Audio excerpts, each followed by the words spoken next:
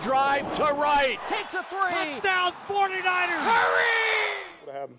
Hey, Richard, on your pick, was that an anticipation interception, if you will? I mean, where you saw the pattern and read the quarterback, or it was man coverage. You know, I get tired of hearing, oh man, he's a zone corner. I get tired of hearing the excuses for why I'm great. It was man coverage. I covered the man. I picked the ball off. In the playoffs, in big games, I show up.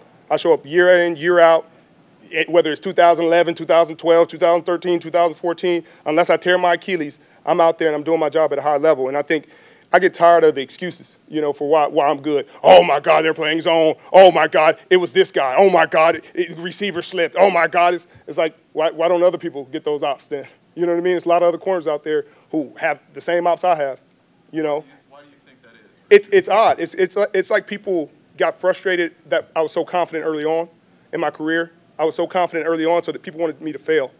And when I didn't fail, it's like, how do we tear him down in other ways? How do we find a way to tear him down? You know what I mean? How do we find a way to rip his game apart? Because I'm too consistent on a year-in, year-out basis. You know, since I got in the league, every category that matters to a corner, I'm number one in.